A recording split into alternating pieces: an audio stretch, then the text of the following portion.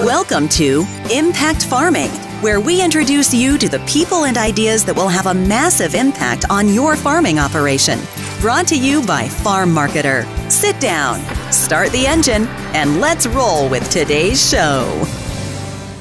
With an ever-increasing demand for potassium due to increasing crop yields, there is a need for a better source of potassium with improved availability and uptake potential. Alpine K-Tech is the most plant-available form of potassium and is able to enter the plant quickly and easily. As a foliar application, K-Tech is tank mixable with many crop protection products, thereby increasing the grower's resource use efficiency. K-Tech offers balanced fertility and an added energy source for the plant. The latest development of premium crop nutrition is doing a lot more with a lot less for your crops. Learn more at www.alpinepfl.com.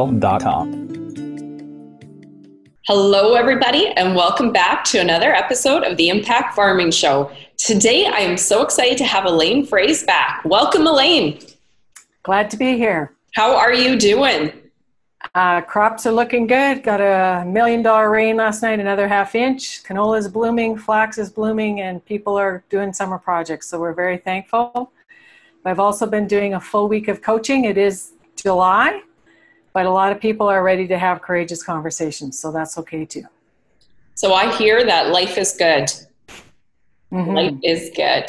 So I have Elaine joining us for 2 back-to-back, very, very exciting episodes. I am calling this the best of Elaine Froese. So we're going to do part 1. No pressure, Elaine.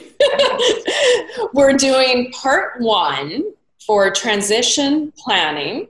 Secrets of success for the founders.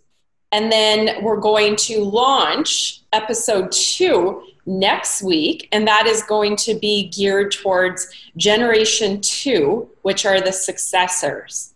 And we wanted to take 2 separate episodes and really dive into what success is and what it takes to be successful when we're transition planning. And I know I've heard Elaine speak a million times already, and what the founders need to hear and what the second generation needs to hear, 2 totally different things. And then there is some overlap. So I'm excited to do 2 dedicated episodes. Are you ready to dive in, Elaine, and speak to the founders?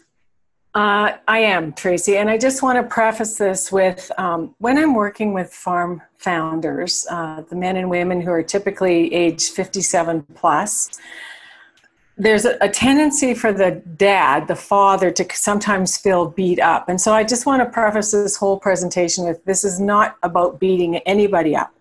What this is about is talking about the bull, here he is, in the middle of the room that nobody wants to talk about, but everybody knows that it's there. So the first thing I want to talk about is mindset and the intentional impact that you want to have through this process. Excellent. And so mindset to me means what you choose. You get out of bed every day, you're going to choose whether you're going to be a manager who's proactive and helpful in giving a learning plan to generation 2, or you're going to be the kind of manager that says, you know, it's my way or it's the highway, and I built this farm and I've been here for 40 years, and you're just going to have to suck it up and wait till I decide that you can have some equity. Yeah. So anyway, what I would like founders to understand is that they are really responsible for the culture of how that farm is. And culture is the glue that holds the family farm together. So it's what you believe to be true, what you believe, how you behave towards each other, and also how you make decisions. So my mindset that I want founders, the husbands and wives, to have is that I want them to be open to possibility, and I don't want them to prejudge the outcome. And I also need them to understand that succession or transition planning is a journey. And I've got a picture of the gleaners behind me here in my office, and this picture is very special to me because it was in my grandmother's kitchen. And it speaks to, you know, picking up what's left behind and being diligent in the work and making sure the harvest is well done. But when people look at this picture, they go, oh man, am I ever glad we don't have to harvest by hand anymore. And therein is another mindset problem, is there's different ways of doing things, right? And so generation 1, the founders, is very secure in how things are done, but they also have to be open to new possibility. Yeah, that is a very good point, Elaine. So I know you always talk about mindset, and I'm glad that you started there. A quote I heard one time, I want to share it with you, Elaine. It's a Tony Robbins quote, pardon me, and I think it sounds so true. He says that business is 80% psychology, so mindset, and 20% strategy. And I think that probably peels right over to farm business just the same. And I would almost guess transition planning, right? Well, and that's why, my online course, Get Farm Transition Unstuck, is about the emotional factors affecting planning, because you'll hear accountants sometimes say, or farmers say, oh, let's not get touchy-feely here. Touchy-feely. Okay. Yeah. But let's talk about what do you really want? What are your true feelings? And so I also want founders to be successful by having a learner mindset, not a judger one. And that comes from the work of Marilee Adams and her book called Change Your Questions, Change Your Life. So what are you responsible for, and what choices are you making? So when I wake up in the morning, I expect it to be a really good day. And I always ask my husband, okay, what's the plan for the day? So I get a big picture view of what's going on our farm. But I'm not going to prejudge things. And I think that would be really helpful. The other thing I also want the mindset to encompass is I want farmers to embrace a fair exchange of value in how they build their team of advisors, Tracy, because there's another mindset shift that needs to happen, and that's, I don't want to pay tax. Just show me how to save tax. That's like way down the transition planning process. That's not at the top of the funnel. And if you're not paying tax, that's a bad thing, because that means you're not profitable and you're not making money. And you can't beat the tax man. You have to face that issue too. So there's the whole thing about doing discovery calls and finding out who the best fit for your trusted advisor would be, and also being willing to pay for that advice and pay for a fair exchange of value. And then the other thing is not using emotional blackmail. Like, I have young farmers that say, Elaine, I called you today because my dad said he's ready to sell the farm.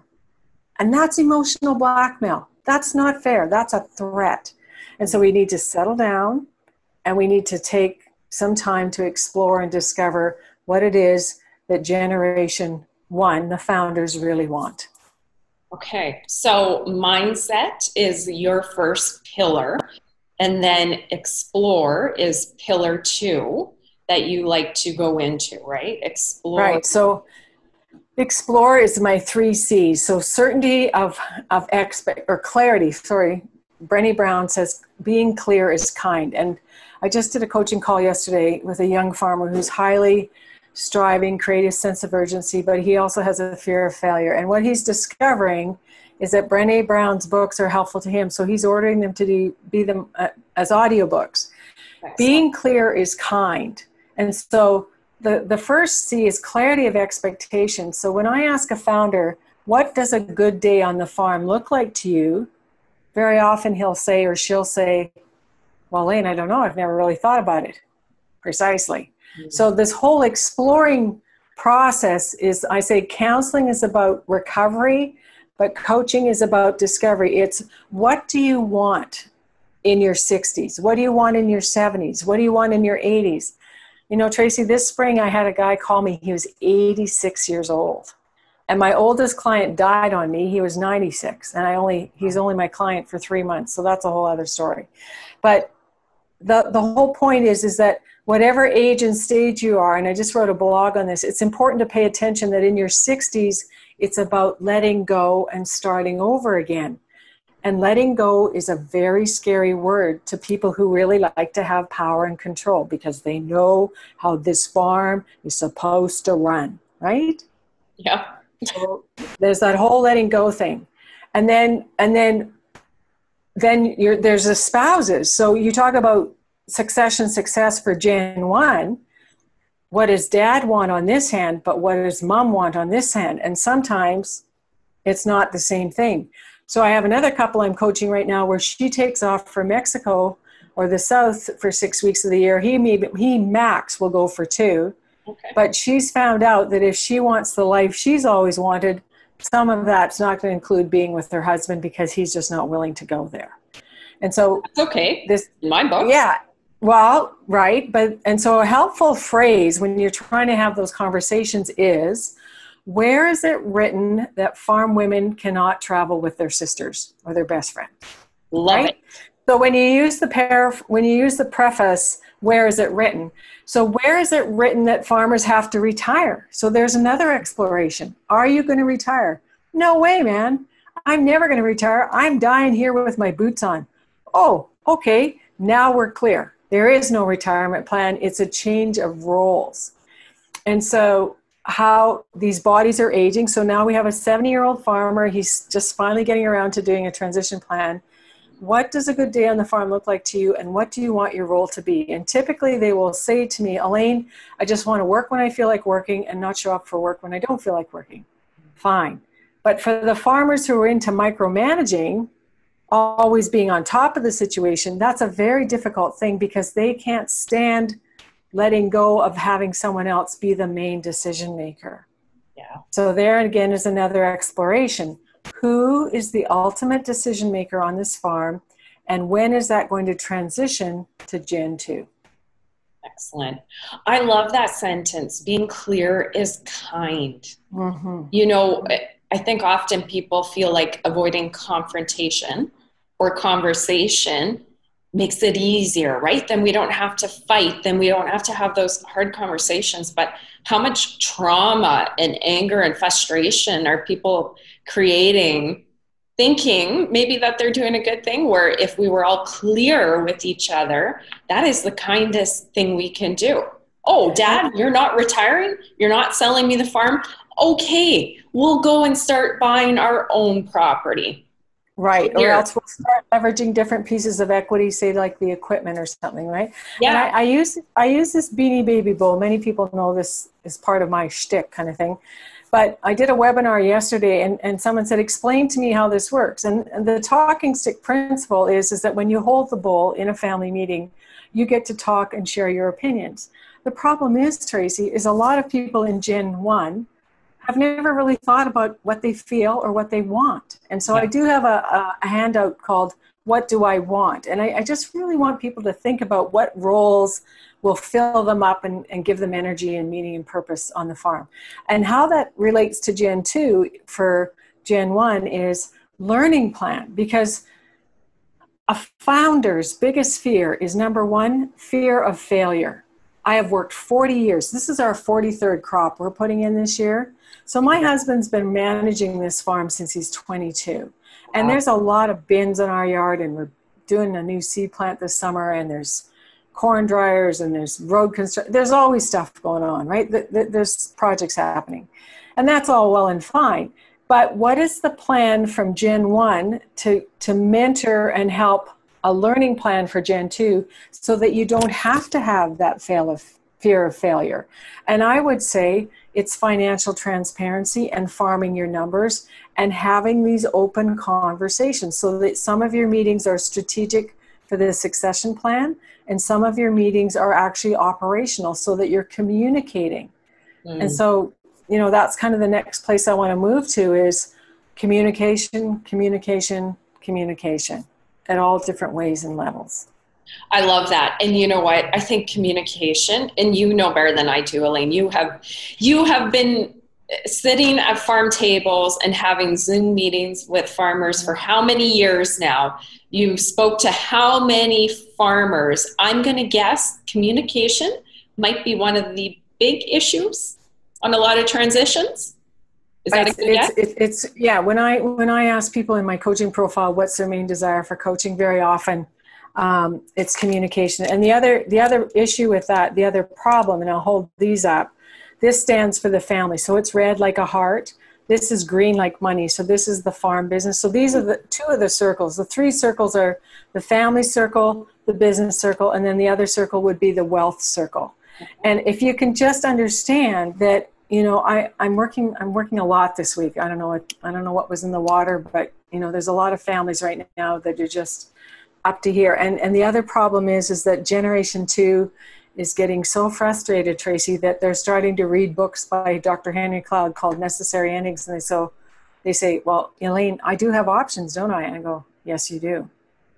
And that means they're this close, like they're getting really close to just saying, I'm done. Yeah. And I'm not telling a sad story. I'm just being a reality checker here. So the communication, you can't make assumptions. And here's another good phrase that pays. Love does not read minds. So don't make assumptions. Ask better questions. Do you know what the books look like? Do you know how many farm families this farm can support? And you see, therein lies another secret of success for founders. I'm sending them all to financial planners, Tracy, because I want them to build up a personal wealth bubble or have a plan for where their income stream is going to come from for the next 20 to 30 years. If they're 60, that's 30 years they need to plan for, right? Going out. And I did a little visual for you here. I have these 3 questions. You can see it. Income stream, home yard, and fairness. So I'm just going to leave that on for a second because I really want families to think about where is your income coming from? Who's living on the home yard, which means either a house is going to have to be built somewhere else or this house is going to have to be renovated. And then the third one is fairness. And you know, it warmed my heart. Terry Weiss is a financial planner from Saskatchewan in CAF. I belong to the Canadian Association of Farm Advisors, which everybody should know about. It's cafanet.com on the web. Terry said the exact same 3 questions. And I went, good, someone else sees the world the way I do, because I don't want to make this more complicated. And I think one of the pushbacks of getting this done, which is why I say procrastination is killing agriculture, the pushback is coming because people don't know where to start. And they're so overwhelmed, right?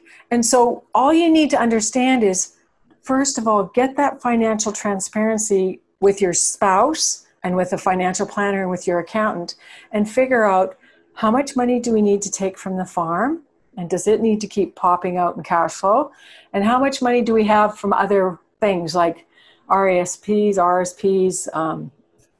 tax-free savings accounts. I mean, I'm still meeting farmers who don't know about tax-free savings accounts, and I go, where have you been?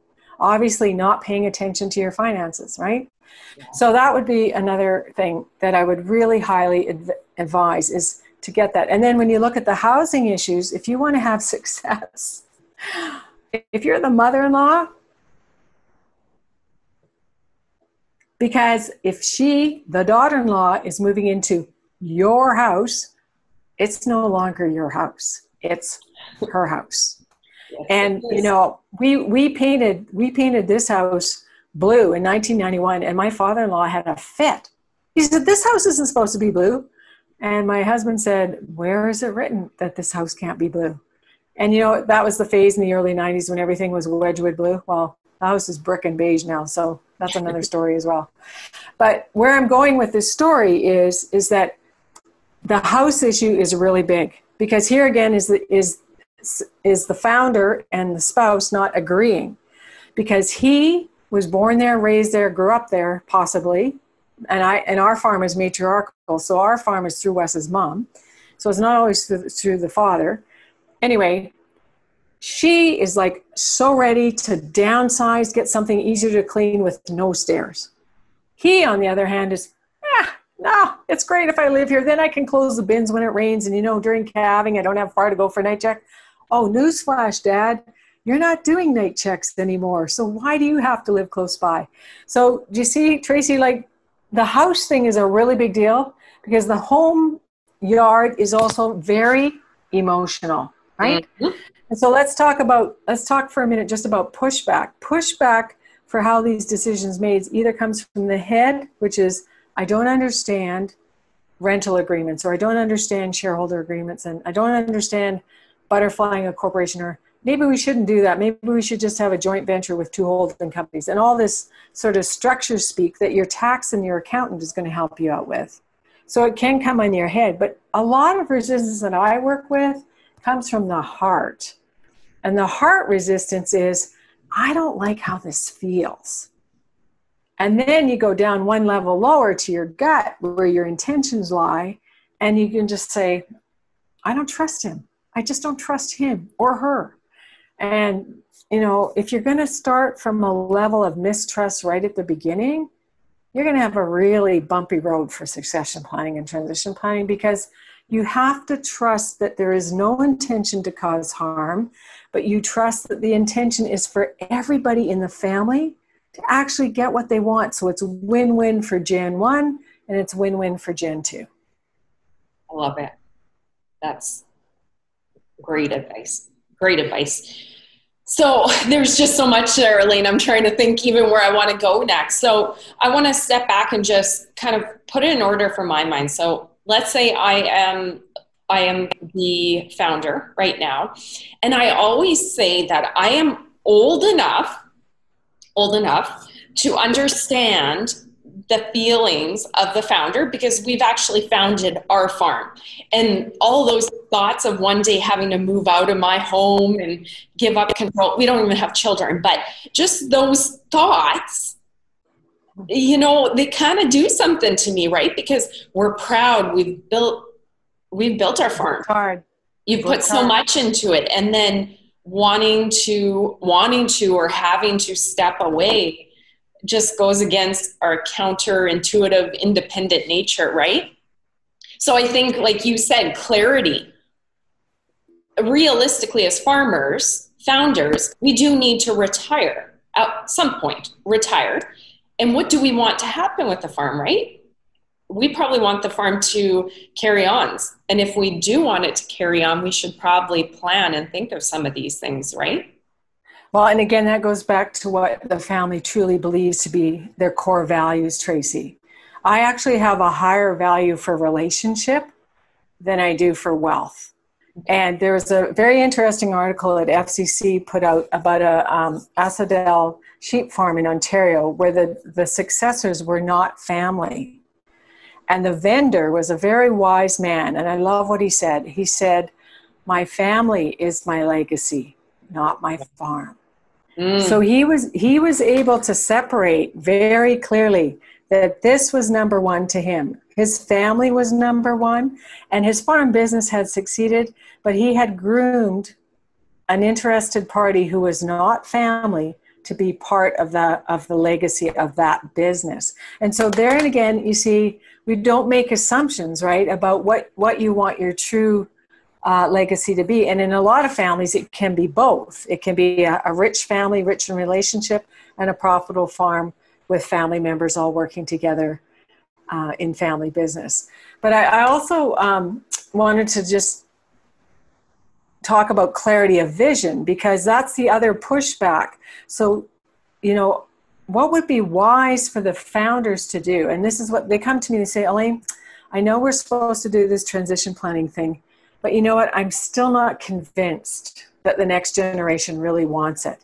And I said, "Okay, why don't you ask them to give you a business plan and tell them what their vision is?" Yes. And you see, yeah, well, let's put some, we can talk about airy-fairy things till the cows come home, but it's really helpful when you actually put things down on paper and you can attack the issues on the paper. So the other thing that is important about building the team of advisors and then the communication piece is when I send a founder and their spouse to a financial planner and they come back and they say, "Oh, Elaine, we don't have enough money to do what we want to do." I go, "Oh, so how much do you want your children to buy?" "Oh, no, we don't do it that way in our family." "Well, kind of you do now, sir, because you're forced to, because your dream of just rolling things down to the next generation, like your grandfather and like your father and like your great-grandfather or your grandmother, whoever, that," and here's another phrase that pays, "that was then and this is now." And so things change, Tracy. And, my heart goes out to the people in Northern Alberta. I'm working with families in Alberta right now who are just like, they're in year 5 of it not being good. Like, this is number 5 tough year. And then, of course, the flooding that you experienced and the flooding that people in Minnedosa Rivers, that part of Manitoba, like, even Ron Cron, I've been watching him on Twitter, and he's, hi, Ron. He's got, his peas look really awful, right? Because they don't like to have wet feet. So there's just all kinds of risk that's always going to be there. So don't assume that your vision is going to be the way you thought it was the first time, is what I'm saying. And that's why these advisors can help be your reality check as to whether or not that's really going to be true. And then the other part about communication that I think would be helpful is, Dad, Mom, do you remember what it felt like when you first started to own a piece of this farm?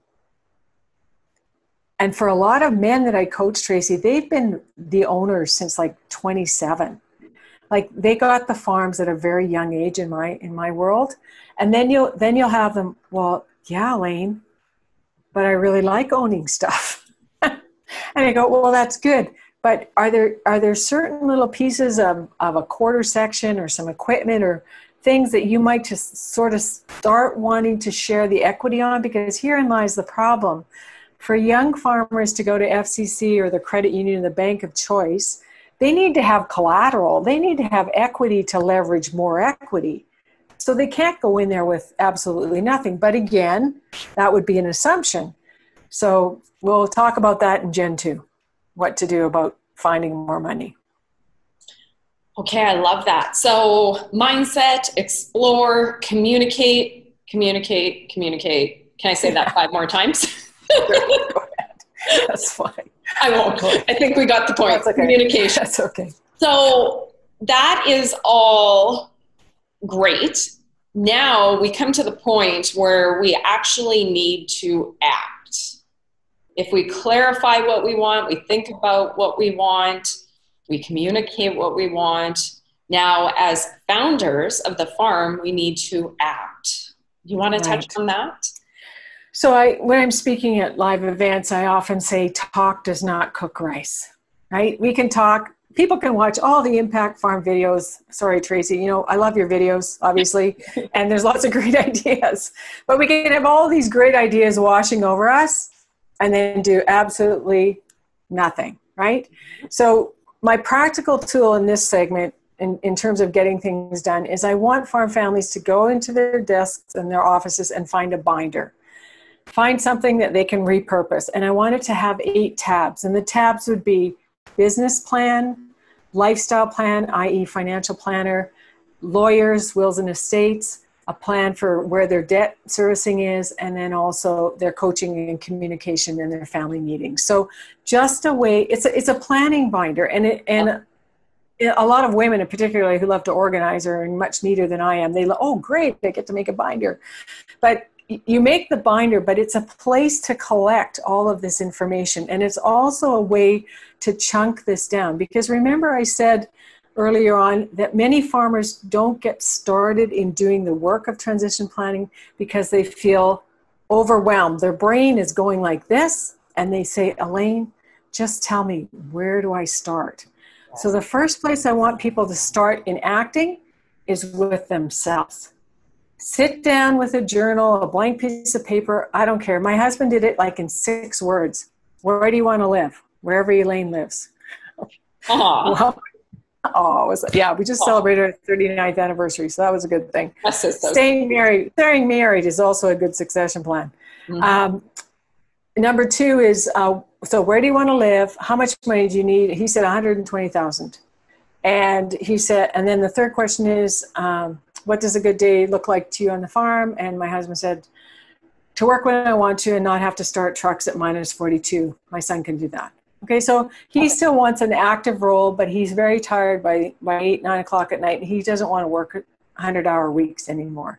So what I'm saying, Tracy, is having a clear sense of your own self, of what you want, and then joining together and having that conversation with your spouse. Because I have sat with 72-year-old men who are happy to go putzing and puttering in their shop. And the woman is saying to me, Elaine, I just want to move to Winnipeg and go to Bible studies and go be in my quilting club and be closer to my grandkids.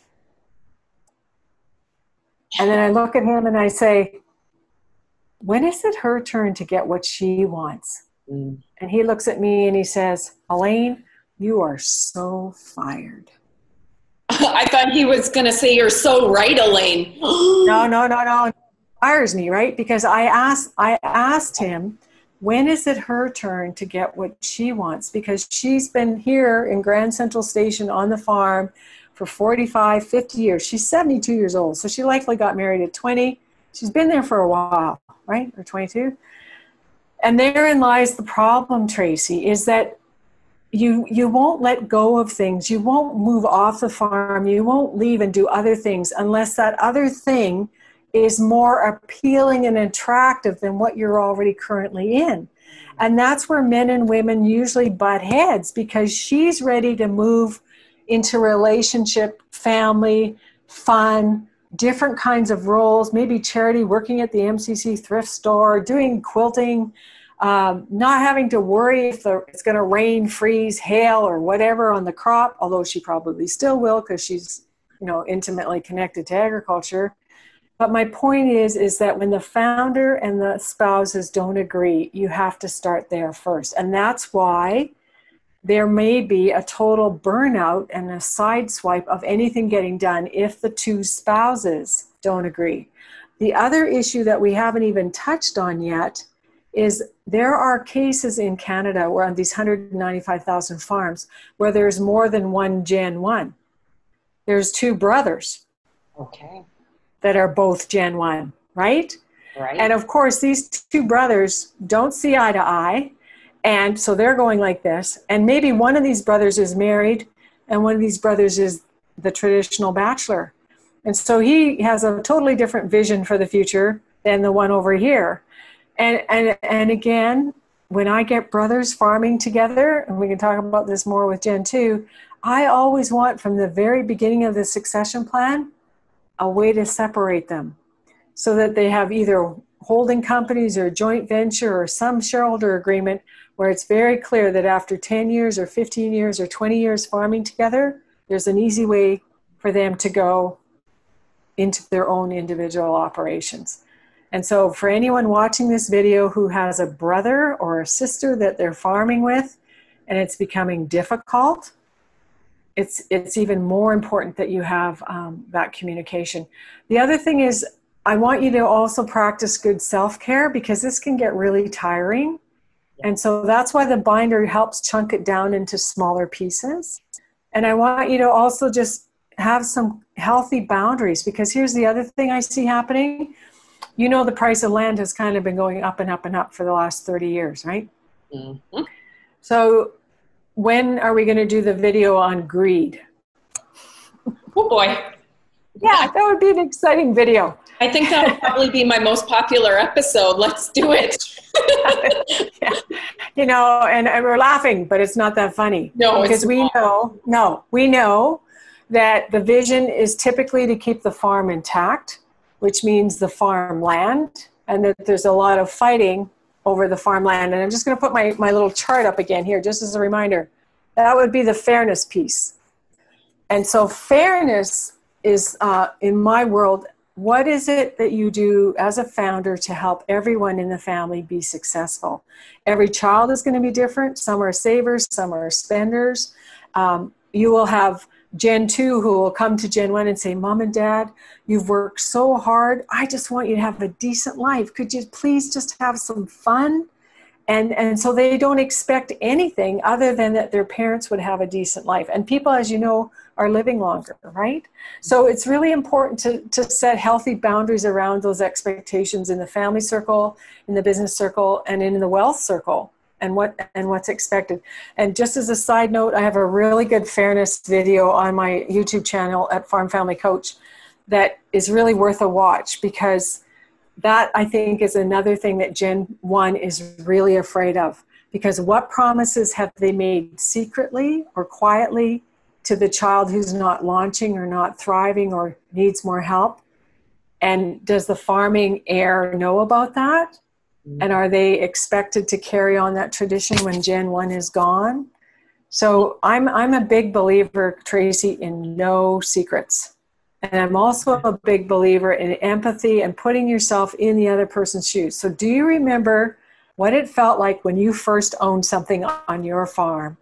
And can you imagine what that would feel like for Gen 2 to have this transition process of shifting equity over and shifting management over, so that your farm can continue the wonderful success that it's had in the past. Love it. Elaine, and I'm sure everybody watching this episode is doing the same thing that I'm doing, going, oh, I know that person. Oh, that.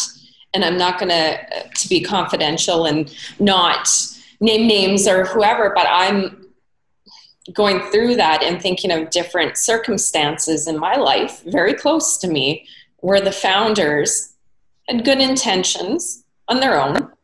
I don't think the conversations were had, the knowledge, whatever the case was. They wanted the farm to carry on, but they didn't want to leave. They didn't want to give up control. There was no communication. And guess what happened to both that farm and that family? Yeah, fragmented family, fragmented farm, right? Yeah. And my hashtag on Twitter, Tracy, is hashtag healing stories #4 ag. And I just want to encourage people, we're doing this now by Zoom because this is the reality of the great pause. I'm now a certified virtual presenter, and I spoke to a credit union rep this week. They have 10,000 members. And again, if you're on a board or an association and you're thinking, wow, we could really use this message.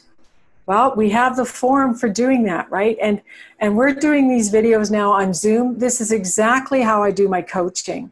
So there's no excuse for people not to reach out to their advisor of choice and have these conversations and start putting all the pieces together. And the other thing I want viewers to understand is I am in exactly the same position as you are. I am a founder now. My parents are deceased. My in-laws are deceased.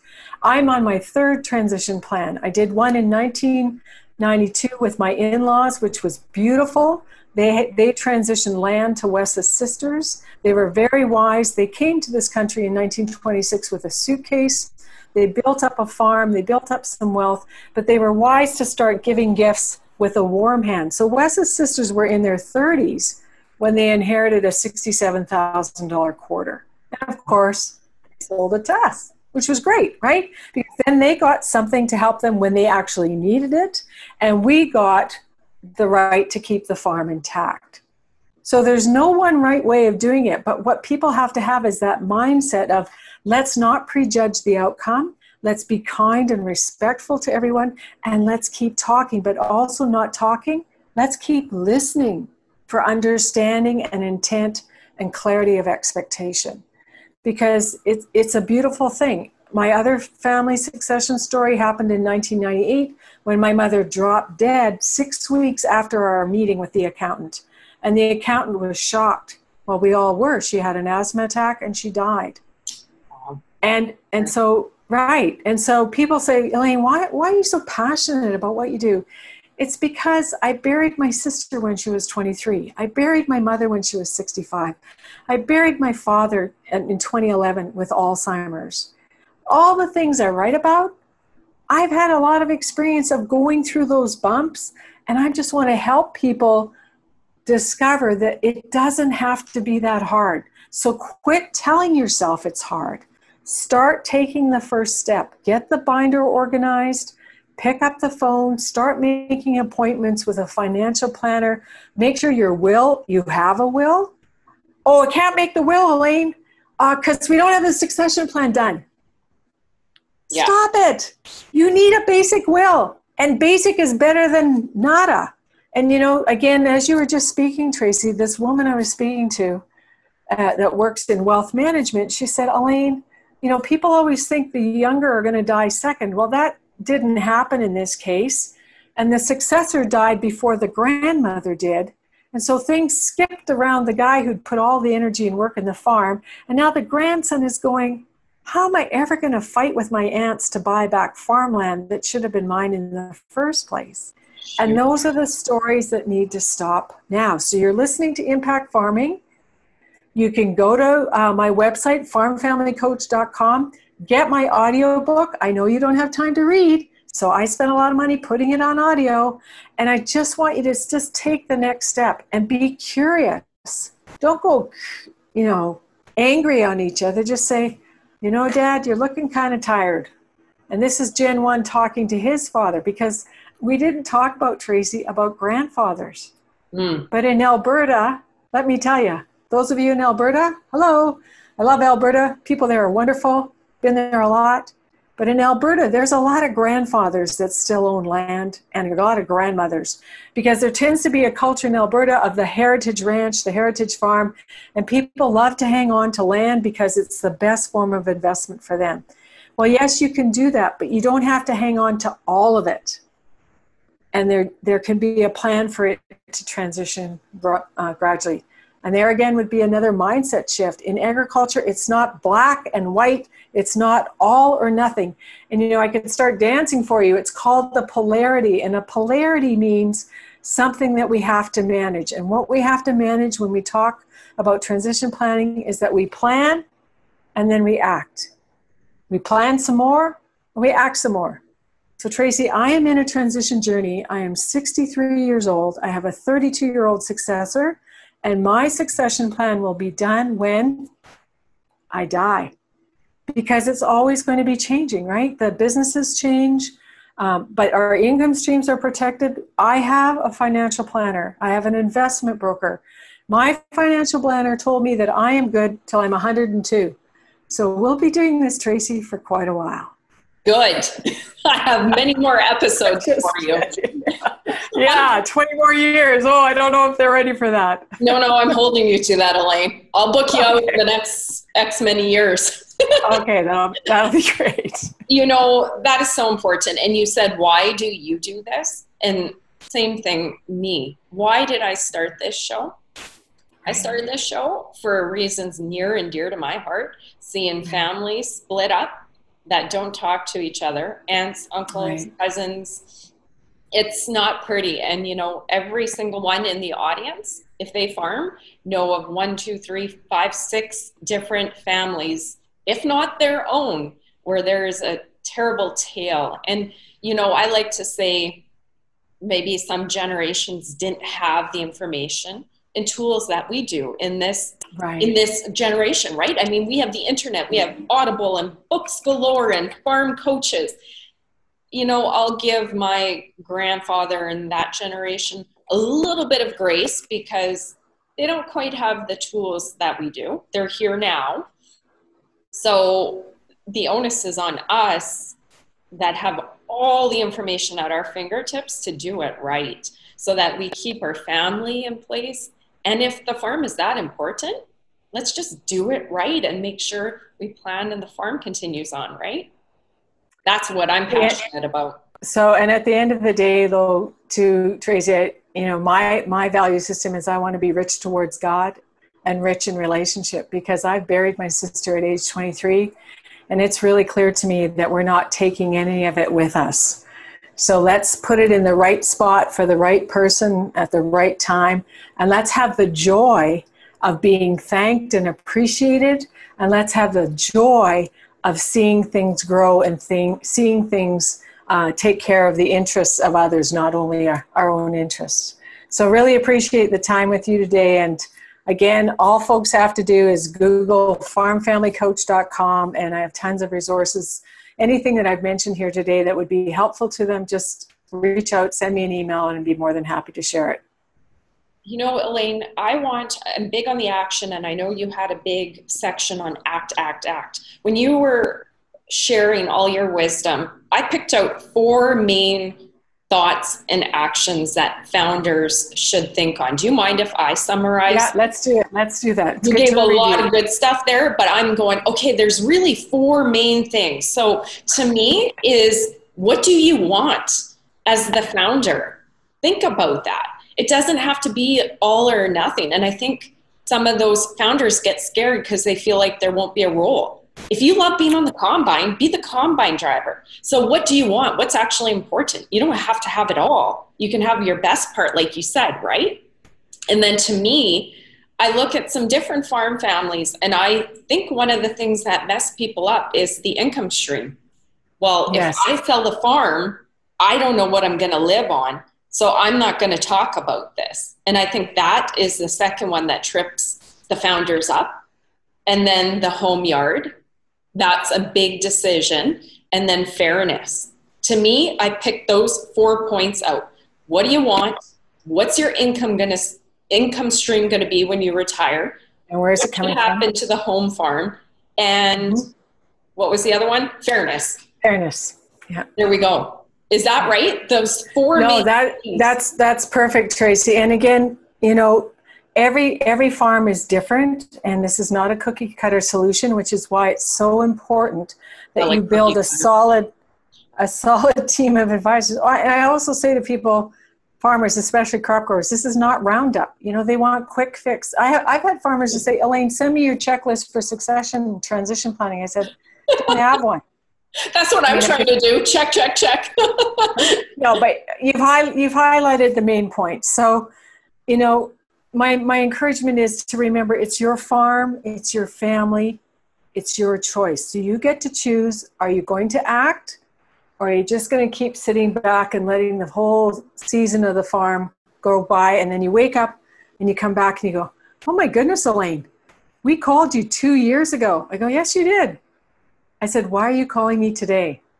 Well, they're calling me today, Tracy, because something has significantly shifted as a tipping point for them to take action. And I don't want people to be forced into action. I want them to choose to take action, because then they'll have a much more measured and happier experience, I think, going down their succession transition journey. So it's just really important not to keep putting it off. I want to give a call out to you and other farm coaches, because sometimes I find as a female or male, sometimes we get stuck in our own bubble and we only have the knowledge that is in our heads, and then we can't find the answer, so we chase ourselves around and we just can't come up with anything, so then we put it off. And that's where I see the value. Let's say I'm a founder, 70 years old, 50 years old, whatever the case is, and I'm thinking of the next steps. Would it not be a good thing for me to pick up the phone or do a Zoom with somebody like you, Elaine, and go, okay, here's my situation, and then just do that verbal dump and go, I'm not sure about this. This is what we're at. How can I start thinking about this? And again, just then Elaine goes, hey, and then you go, okay. And then you start to make a step because you have new knowledge. Is that how farm coaching would go? Well, and that's why we have CAFA, Tracy. So the Canadian Association of Farm Advisors is all across Canada. And if you go on the website at cafanet.com, you can find an advisor for whatever province you're sitting in. But I have colleagues in every province across Canada of advisors that I trust and I like their work. And so I'm also a connector. So often people will call me, give me a 20-minute, snapshot of where they're at, and then I suggest people that they can get connected to. So that's just really important, because not everybody is a good fit for everybody, and the chemistry has to be right, but it also has to get done. Amen. Okay, perfect. So on that note, if people want to learn more about your work, your books, your course, coaching, where can they find out more about you and connect? Just go to farmfamilycoach.com. And if they'd like to send me an email, just go to my contact page. I also would really suggest that they sign up for my blog, because it's coming out quite regularly, and lots of good information there too that might tweak some other resources that they can handle. Excellent. Just reach out. And also YouTube, Farm Family Coach. Just go to youtube.com and Google Farm Family Coach. And if they did one thing from this presentation today, I'd really like them to sit down and watch the fairness video, because I think it's going to rock a few chairs. I like it. I have seen that one. I should do a refresher. Thank you so much, Elaine, for the work you do. You are a pillar of the agriculture community, and we are so grateful to have you on the show and as a champion and coach in our industry. So thank you for joining us again, Elaine. Thanks. Just get her done. I love it. And thank you for joining us. If you loved this episode, and I'm sure you did, like it, subscribe to the YouTube channel, and share it out so other farmers can benefit from Elaine's wisdom. Thank you, and see you on the next episode. Bye. You've been listening to Impact Farming. For more great episodes and articles designed to help you manage and grow your farming operation, head on over to farmmarketer.com. Don't forget to sign up while you're there. We will see you on the next episode.